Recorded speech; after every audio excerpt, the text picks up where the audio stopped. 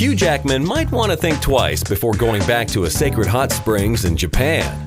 You see, the actor upset a lot of locals during his break from filming The Wolverine because he let it all hang out while visiting the resort, and he wasn't supposed to. According to the story, it took Hugh the better part of an hour before realizing that the hand towel he'd been given when entering the hot springs was so he could cover up his privates.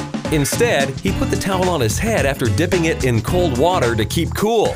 Of course, he drew a bunch of uneasy stares from the other men and was only alerted to his faux pas when a guy grunted, pointed to his head, then pointed to his family jewels.